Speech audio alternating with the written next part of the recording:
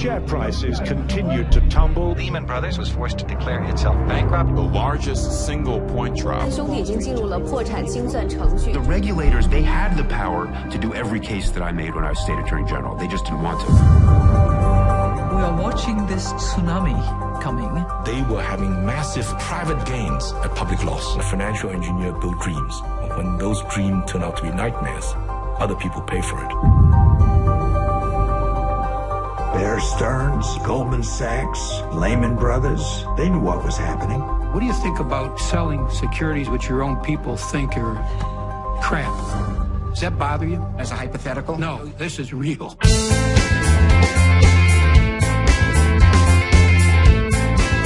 What do you think of Wall Street incomes these days? Excessive.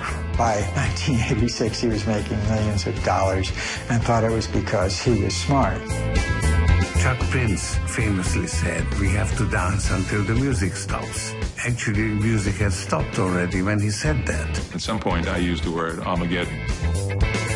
These people are risk takers, they're impulsive. I see a lot of cocaine use, prostitution. So do these guys know that they were doing something dangerous? I think they did. I don't hear confessions.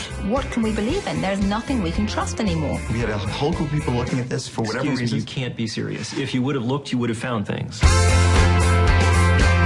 It's a Wall Street government. Why do you think there isn't a more systematic investigation being undertaken? Because then you'll find the culprits. I don't believe I have to discuss that with you. You come to us today telling us we're sorry, we won't do it again. Trust us.